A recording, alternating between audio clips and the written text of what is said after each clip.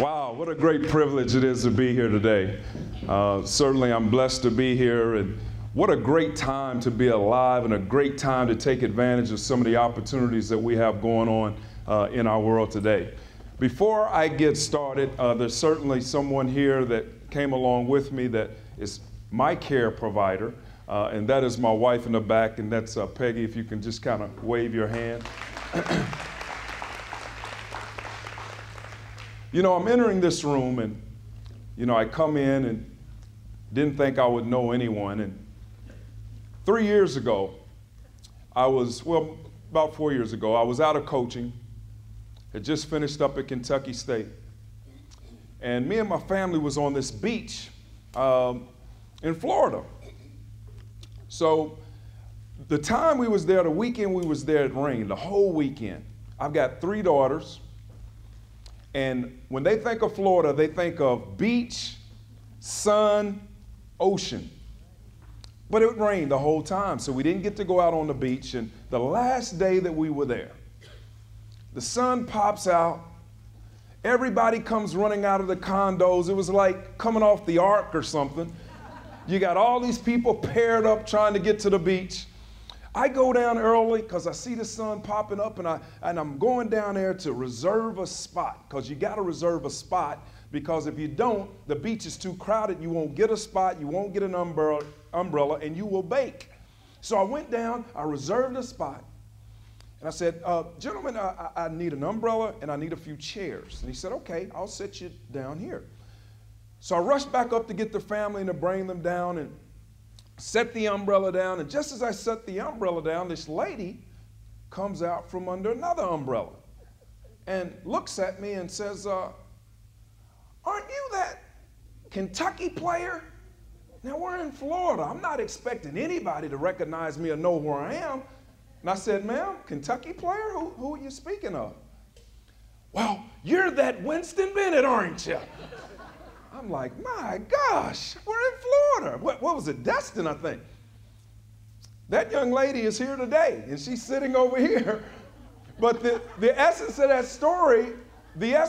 story was this. When she came out, just before she came out, I had received this call from an athletic director, because, as I said, at that time I was out of coaching. And the athletic director was from a place called Mid-Continent University, from Mayfield, Kentucky. Now, I never heard of Mayfield, Kentucky, and I had never heard of Mid-Continent University. So I had talked to the gentleman, as I said, went down to the beach, got the umbrella and everything, and now this beautiful young lady comes out from under the umbrella. And here's what she said. She said, you're that Kentucky ball player? Yes, ma'am, I'm that Kentucky ball player. I am Winston Bennett. And she said, and I said, well, ma'am, where are you from? She says, well, I'm from Mayfield, Kentucky. I said, what? I just talked to a guy from Mayfield, Kentucky. I never heard of Mayfield, Kentucky in my life. Now, already in the past hour, I've heard of it twice. And she said, I got a daughter that went to a great school down there. I said, what school, ma'am? Well, she went to Mid-Continent University. I said, what? I was just offered a coaching position at Mid-Continent University. So how bizarre is that? So fate does happen. Let me tell you something. I'm going to take you back in the beginning of my life, and I know that you all are in some role as a provider, whether it's working with retirement homes, or being a part of healthcare in some form or fashion.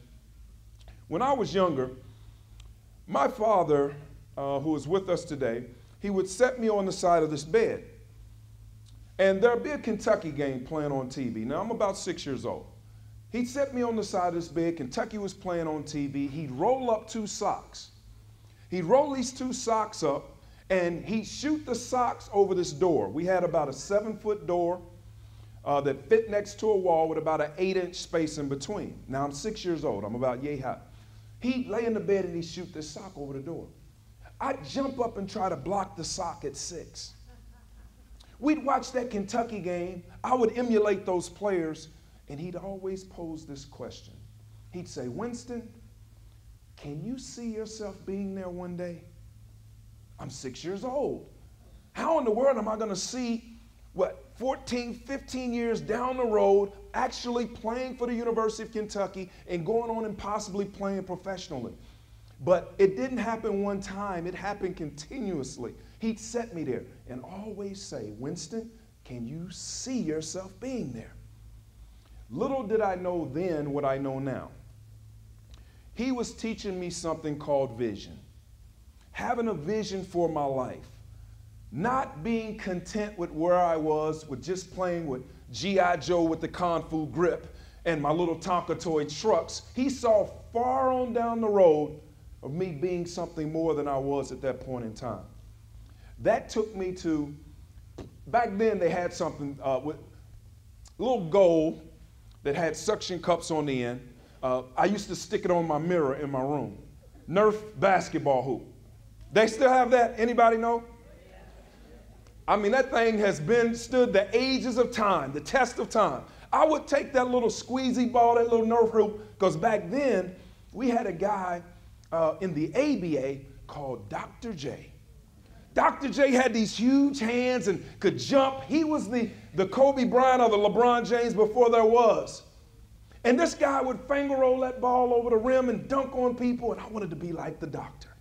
So I'd go in my room and I'd pretend I was Dr. J, and again, not knowing that I was living in that vision my father told me of, Winston, can you see yourself being there? I would run from that room, I'd grab a basketball, and I started shooting in the garbage can, pretending I was already where I was seeing on TV. And I always, when I'm out speaking, particularly to young people and even to adults, because when we get adulthood, we've been through so much that we stop dreaming and we stop wanting more. We start to get complacent and content with where we are. But I have to put it out there that what are you seeing for yourself? Are you content with where you are? Don't be, because there's so much more to learn. There's so much more to gain. There's so many more people to help, because I'm one of those people that feel like we're all here for others. Who can I help? Who can I give an encouraging word to? And we all know some young person out there today that's trying to find himself or herself. As I go throughout Kentucky and speaking at schools, I get to see a lot of different things. I get to see some promising young people, but then I also get to see some young people that has already lost their zest for life. Whether they come from less than heralded backgrounds, where maybe in a lot of cases, you've got kids rearing themselves, bringing themselves up. So that's tough. So back to my story. Dad was saying, can you see it? Can you see it? And there I was, pretending. I was emulating the doctor, and I was emulating guys like Dan Issel, Rick Mount, and Louis Dampier, who played here in Kentucky. Just started to have a vision, a dream of where I wanted to be. Not only on the basketball court, but I had this lady in my life, and she would say this, Winston, basketball is good. I like the game of basketball. But I want to know, if you're lucky enough to play professional basketball, what are you going to do when that ball starts bouncing, young man? That lady was my mom. My mom passed away about 3 years ago, but left me with a treasure chest of wisdom and knowledge that I still carry with me to this day. She would say, son, you can do anything you want to do if you put your mind to doing it. If you're willing to put the sweat equity into it, you can make it happen. So that's what I did when it came to my academics and when it came to basketball. That little Nerf basketball hoop led me to Mel High School in Louisville. Senior year was voted Mr. Basketball in the state of Kentucky. That little Nerf basketball hoop and shooting in that garbage can led me to the Big Blue Nation, the University of Kentucky, 1983. I was able to play for the Big Blue. And if you remember, if any of you guys are Kentucky fans, 83, 84 was a great year at Kentucky. We were able to play in the Final Four in Seattle. Played against a team called the Georgetown Hoyas. They had a guy named Patrick Ewing. It was the year of the big men. We had the Twin Towers, Bowie and Turpin. They had Patrick Ewing. And then the other two teams was Virginia with Ralph Sampson And then the Houston Cougars with Akeem Olajuwon. So it was the year of the big man. We went in that game full of confidence, ready to win, and first half, we were up on them. But we all know that in one half, a game is not won. So we came out the second half and shot a horrible percentage and ended up losing an opportunity to go on to the championship round. For me as a player, I never was able to get back to a Final Four or to win a championship. But I felt like I won a championship because in 1988, I walked away with my degree from the University of Kentucky, my degree in business. And I remember that senior year, we were in practice. We had a guy named Ed Davender. Ed Davender was from Brooklyn, New York. If you know anything about New York basketball players, they're like Meadowlark Lemon. Have you ever seen the Harlem Globetrotters or heard about them? Meadowlark Lemon is that guy and Curly Neal. They dribbling that ball through the legs, behind the back, doing crazy stuff. That was Ed. Ed come down the court, he'd do something crazy and throw the ball up, and it was my job to grab the ball and take it off that backboard. I was a rebounder. Still today, I call myself a rebounder. If you're gonna make it in life, you gotta be a rebounder. You gotta be able to get up after you've been knocked down. You gotta be able to go up and get the ball after it's been shot. So he shot the ball, I rebounded the ball, and just as I turned, this being my senior year, the year that I was supposed to provide the leadership, one of my teammates fell right in the side of my knee. Like a clipping play that you see in football, senior year. Everything that I'd worked hard for, all my dad's advice of, Winston, can you see it? Can you see yourself being there? Now it seemed like it was snatched right out from under me. All of us sitting in this room today have had those moments where we've been clipped, where something has happened unforeseen, whether it's an unforeseen bill that we didn't know was coming, something's happened in our family where we've lost a loved one, or sickness has hit our family.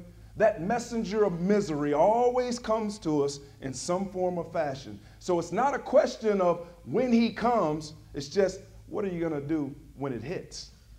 Are you prepared for those moments? I was very unprepared for a moment like that because I had put all my energy into success, wanting to get there, wanting to make it to help my team win a championship and go on to the NBA.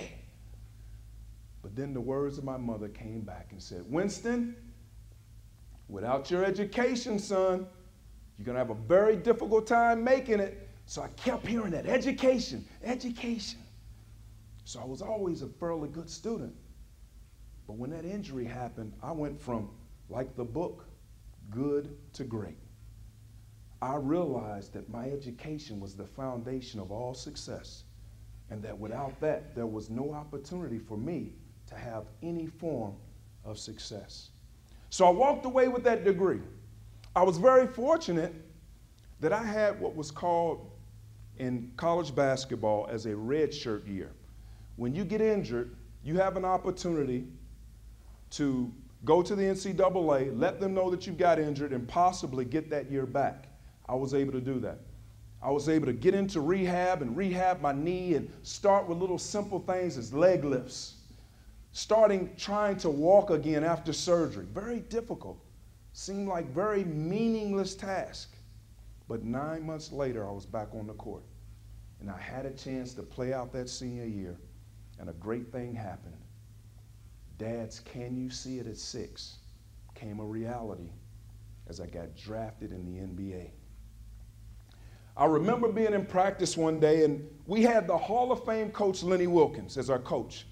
Coach Wilkins comes up to me one day and says, hey, Winston.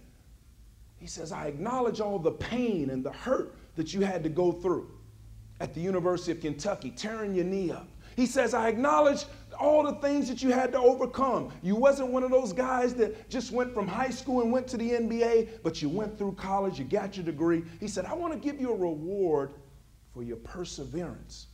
And I'm thinking, reward? NBA? Cha-ching! You know what a reward means in the NBA? It's big dollars. So I'm thinking, I'm about ready to get Shaq Daddy money. I'm about ready to get Mom the house on the hill, few investments in Edward Jones, lay back and really set things up. But that wasn't what Coach Wilkins was thinking at all. What he was thinking was, He said, I'm going to start you in your first NBA basketball game. And I was like, oh, little kid from Louisville, Kentucky, whose dad said, can you see it, is now about to start in the NBA? That to me was as if he had just given me $1 million. That was my dream. That was my can you see it? Now I was there. The dream was set at 6. The reality came at 22, 23. So all that abyss and tests and trials and jumping over hurdles and obstacles came in between, but now I'm there. So I'm so excited. I run from that meeting. I run to the nearest payphone, call ATT, call collect. I'm still just a first-year player in the NBA, making minimum wage salary, although minimum wage salary in the NBA is pretty good. So I call back to Louisville, Kentucky, and you know who answers the phone? It's dear old dad. Hello? Hey, Dad, it's your son up in Cleveland. Hey, son, how's it going? Dad, it's going great. I'm about to get a reward in the NBA. What? Yeah. What's it going to be, son? What's it going to be? Dad, I'm about to start in the NBA. And that starts a little reminiscing process that goes on for a few moments. And he begins to say, Winston, he said, do you remember when you used to emulate Dr. J on your puff basketball hoop? Do you remember when you used to shoot baskets in a garbage can? But here's what got me. He says, do you remember when I used to always pose the question, can you see it? You see, it doesn't matter what age you are, what your station is in life. What are you seeing? Because as long as we're here, we got to keep expanding. We got to keep stretching. We got to keep learning. We got to keep helping. Can you see it? What are you seeing? What's important to you? How can we get better as a company? How can we get better in our field of endeavor? What are you seeing? So there I was, excited. Hung up the phone, and it occurred to me, the boy was just like me. Oh, you remember that song, Cats in the Cradle? Oh, you guys are old enough to remember that. So I hung up the phone, I ran from the meeting, I went back to the locker room, and I hadn't given thought as to who this great reward was going to come against. I was like, oh my gosh, if I'm gonna get a reward in the NBA, first, a little kid from Louisville, Kentucky, first time in the NBA, first time starting, I'm thinking, okay, it's gotta be against one of the worst teams in the league. So I looked to California. It's got to be against the Golden State Warriors. They're about 0-45. That'll be a good team for me to start against. So when I looked on the schedule, it wasn't the Golden State Warriors. I said, okay, there's another bad team in California. It's got to be the LA Clippers. They're 0-46. Wasn't the Clippers. When I looked at third time, said we were to play the world champion Chicago Bulls. Boom, I fell out. The Bulls? Are you kidding me? Do you know who plays for the Bulls? Do you know that they win championships? They don't just win games. And you're going to start me against the Bulls? So after they douse me with water and I wake up, Coach Wilkins is up at the blackboard putting up the assignments. He says, Brad Doherty, who is our center, you guard Bill Cartwright. Larry Nance, who is our forward, you guard Horace Grant. And he says, Craig Elo, who is really our two guard, you guard Scottie Pippen, and my hand went up. Hey, coach, wait a minute. You said you was going to start me. I'm the small forward for the Cavaliers. Craig is our two guard. Scottie Pippen is the small forward for the Bulls. Me and Scottie should be guarding one another. I'm internalizing this. I'm not ready to blow my big opportunity. So he goes on, and he says, Mark Price, I want you to guard B.J. Armstrong. By now, I'm jumping up and down. I'm saying, wait, coach. There's only one guy left to guard. And I know you're not putting me on him. And he says, Winston Bennett, you guard Michael Jordan. Boom, I fell out again. I said, wait a minute. I done fell out twice. That ought to be sign enough, coach, for you not to play me tonight. But he stuck with me. How many know in life you got to have some people that will stick with you, even when you're not exuding the confidence that you should, even when you see things that, just don't look like I can get it done. You got to have those people that will push you and nudge you in the right direction and say, yes, you can get it done. we can get this done. If we play as a team, if we work as a team, the thing that looks like it can't be accomplished can be accomplished. Why? Because we're going in the same direction. We're trying to win the trophy. We're trying to be the best healthcare company there can be. We're trying to have the best senior facilities that we can produce for people. So there I was. Had this overwhelming task of playing against the Bulls and playing the world's greatest player. So we're walking through the quarter, out to the court, and I'm concerned with one thing. What does Michael Jordan look like before a game? So as I sneak a look over, the Bulls are walking through at the same time, and I look at Jordan, and Jordan's just chewing this bubblicious bubble gum 90 miles an hour. It was like he didn't know me, he had no concern with me, I'm concerned with him. So we get out on the court, Bulls go to one end, Cavaliers at the other end, I'm still concerned about Jordan. Well, Jordan's putting up three-point shots, swish, swish. Meanwhile, I'm shooting air balls, bloop, bloop. Not only that, I'm glad you guys had your lunch already. I've got so many butterflies flying through my stomach that I come down with diarrhea. So the team manager is walking me back and forth to the locker room, giving me the Malox Plus and the Pepto-Bismol. It takes him about a half an hour to get me from irregular to regular, and we come back out. And we come back out, we go to the middle of the floor, and you know how it is just before a game, you see guys giving high fives and giving dap and all that. I didn't know. Nobody told me. I brought out my pen and paper and said, Mr. Jordan, can I please have your autograph? So now I've embarrassed my teammates, I've embarrassed my coach, and we still got to play the Bulls. Referee tosses up the ball. First play of the game. You know who it goes to. It goes to Jordan. Well, Jordan comes over the midcourt line. You know the first thing he does? He licks out that darn tongue. And saliva's coming all off his tongue. He's looking at me like I'm a baked potato and porterhouse steak, and he's going to carve me up for dinner. Meanwhile, I'm sliding like Joe B. Hall and Eddie Sutton taught me at Kentucky. As Jordan throws it over to Pippen, Pippen to BJ, back out to Jordan. Jordan shoots. It's no good. Brad Daugherty gets the rebound. He outlets it to Mark Price over to Craig Elo to Winston Bennett. Winston Bennett shoots. It's good. Well, the Bulls go back down. It's Jordan to Pippen, Pippen to BJ, back to Jordan. Jordan shoots. It's good. It's no good again. Brad Daugherty gets it out to Mark Price. Price finds Elo. He finds Bennett. Bennett pulls up again. It's good. I'm thinking, cha-ching. I'm going to be the next guy on the Wheaties box. I'm going to be walking around in my Hanes underwear commercial. You know how it feels when the task is insurmountable. You didn't think you could do it. Then all of a sudden you start to gain some confidence. I got real confident. So for the first quarter, Michael scored 2 points. Second quarter, another 2 points. Now I'm no mathematician, but I think that's 4.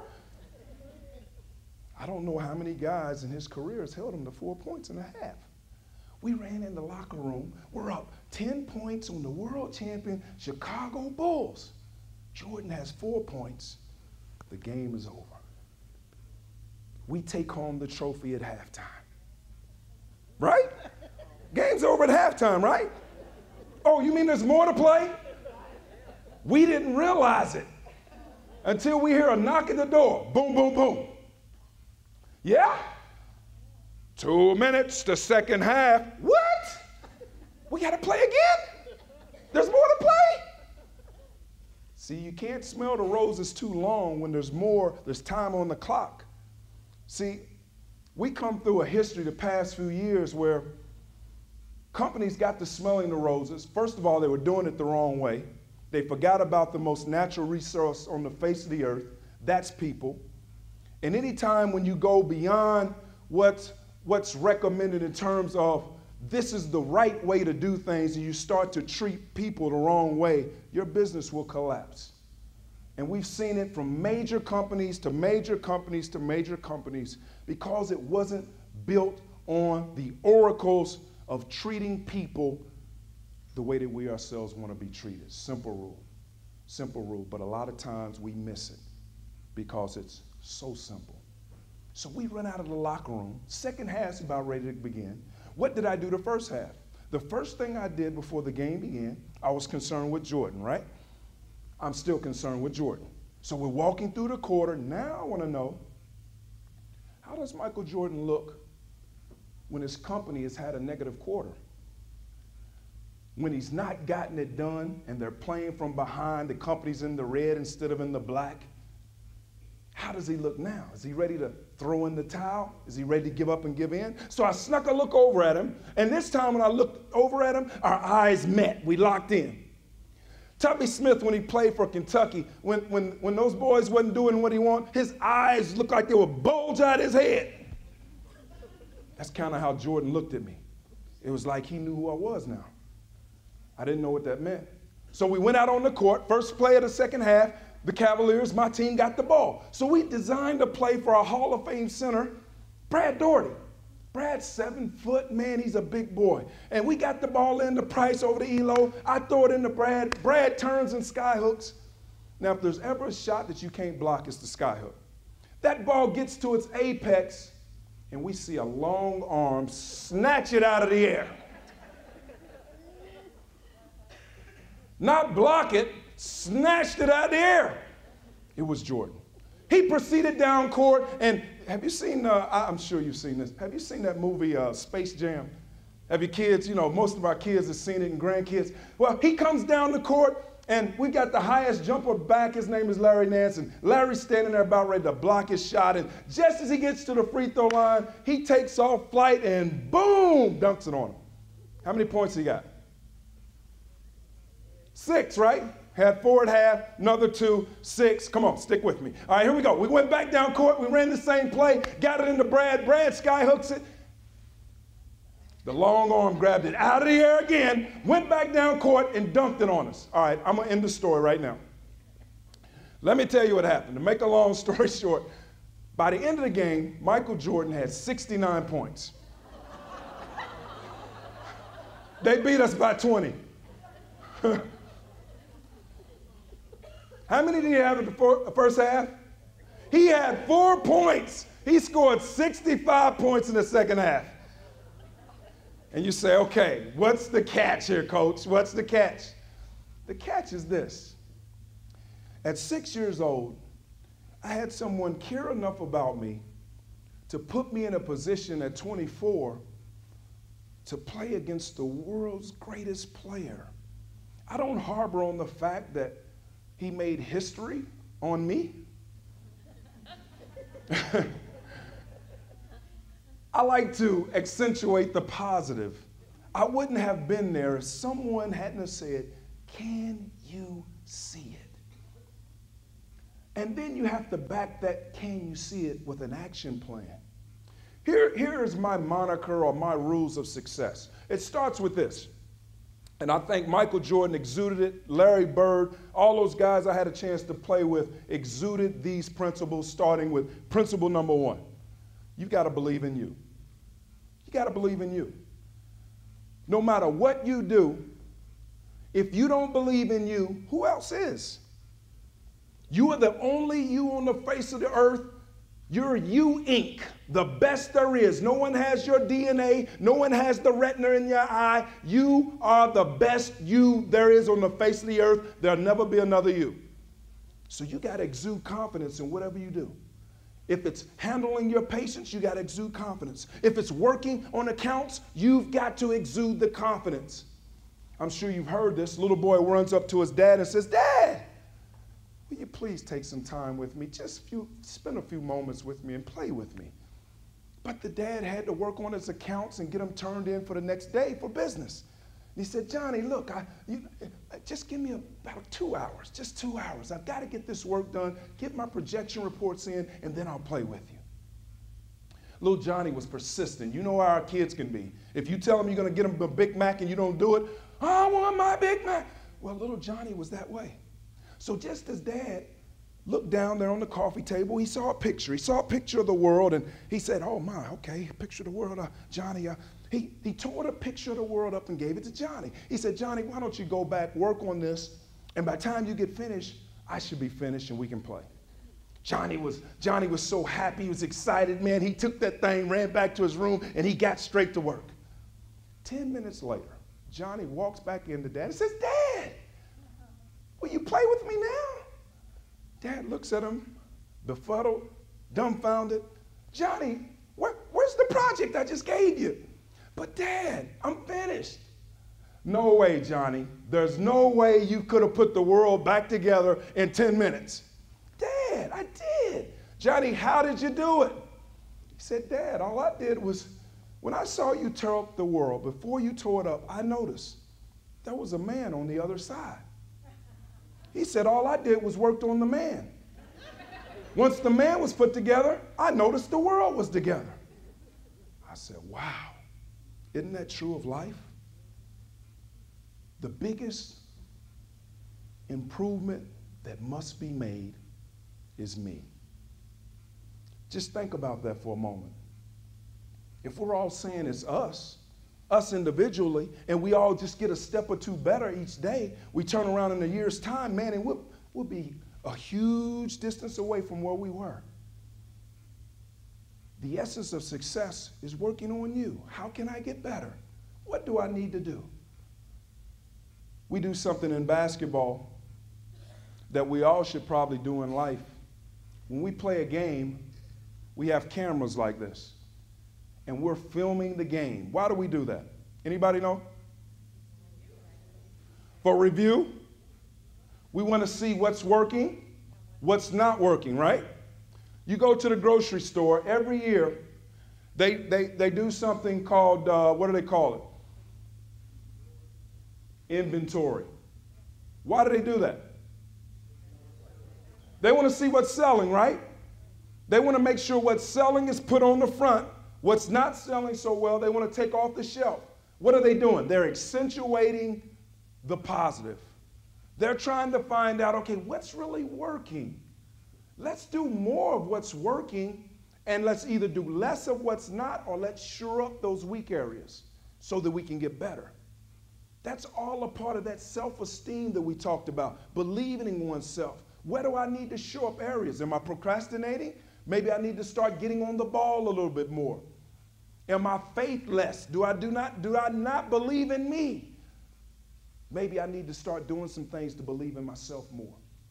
Here's the other moniker I feel that's very important when you talk about success and what you do at nursing homes and the things that you do. The other thing that's very important is you got to have an attitude of gratitude. There's a lot of people out here today, and I see them, and I call them the walking dead, because they're walking around, but their dreams, their goals have died. Because they've gone through so much in life, they fail to believe that their life can change. If it is to change, guess who must change it? You, me.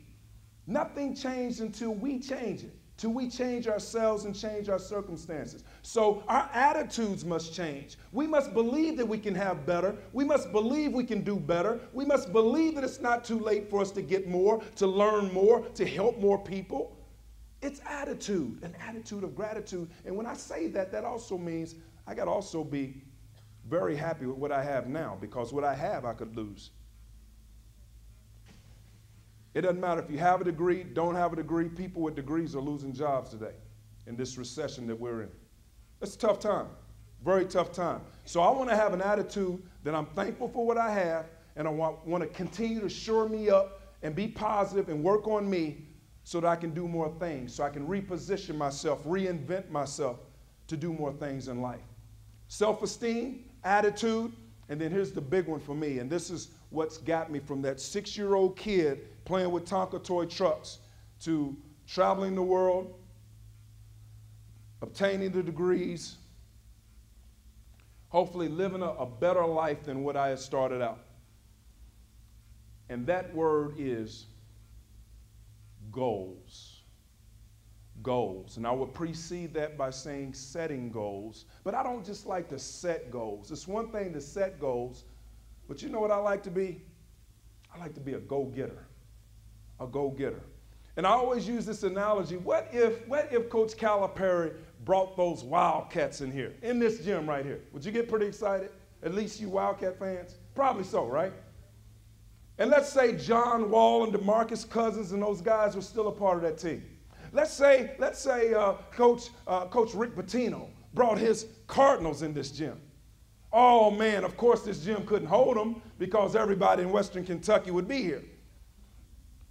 But let's just think of those coaches talking to their players in the locker room, giving their best motivational speeches that they could possibly conjure up.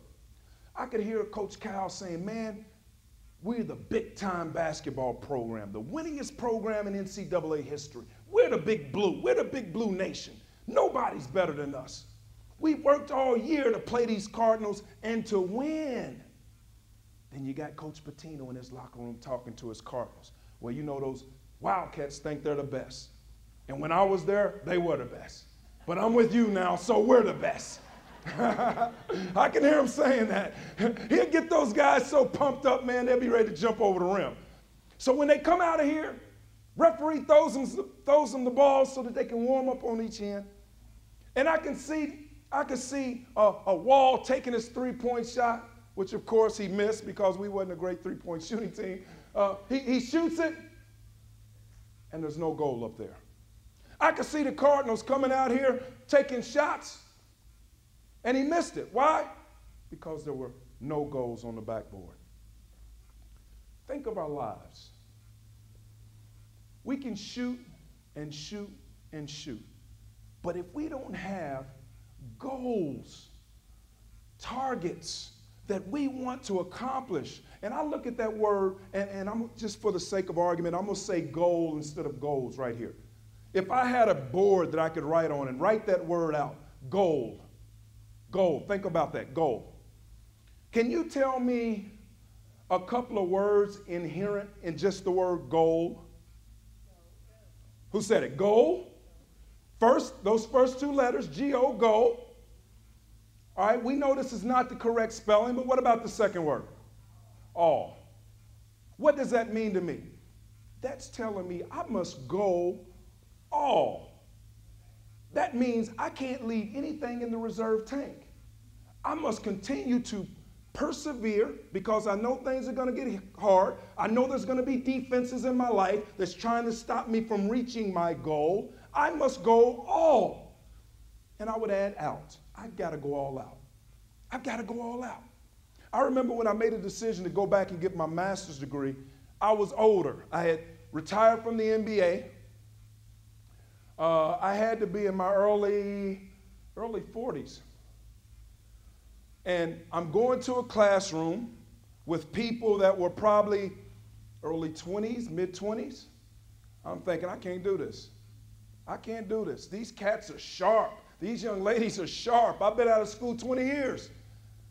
But I wanted that master's. I had to prove to myself that, hey, you can do it. You can do it. Believe in yourself. And I kept going to class, and things started to come back, and we were working in groups, and you know, the people that I was working with, there's the importance of team.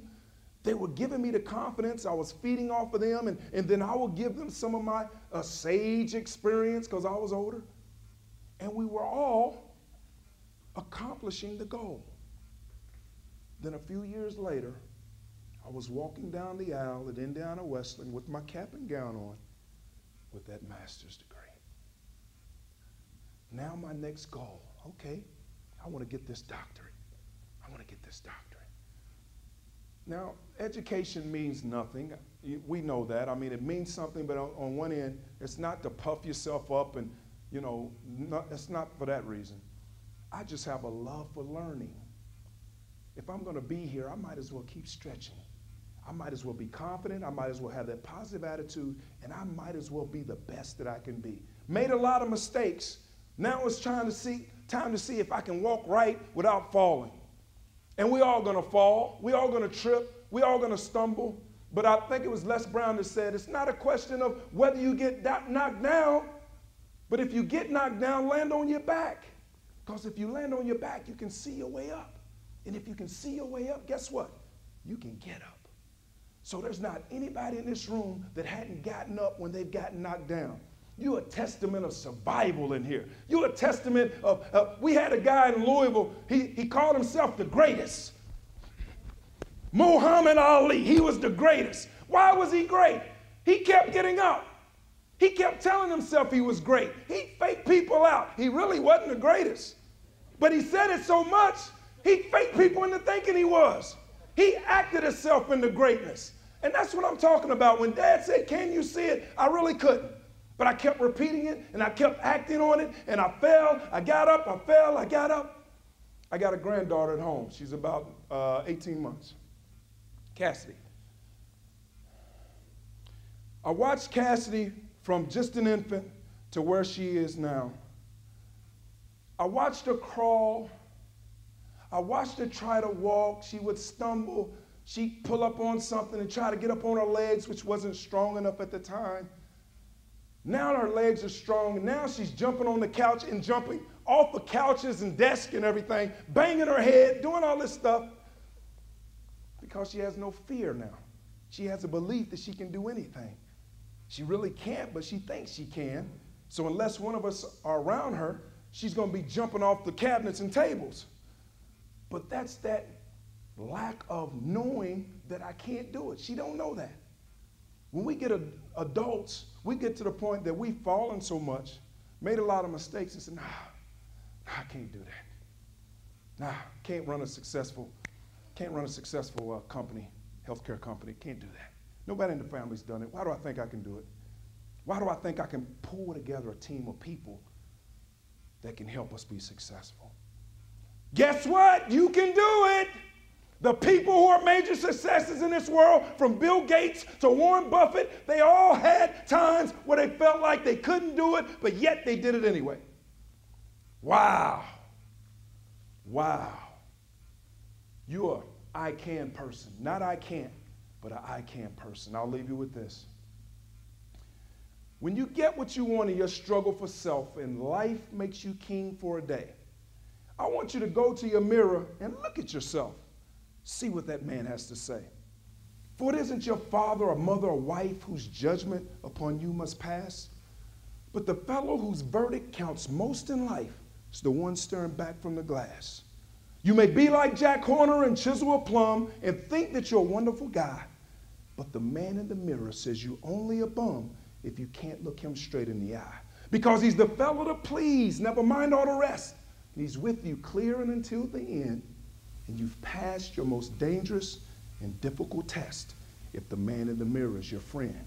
You may fool the whole world down the pathway of years and get pats on the back as you pass, but your final reward will be heartache and tears if you've cheated the man in the glass.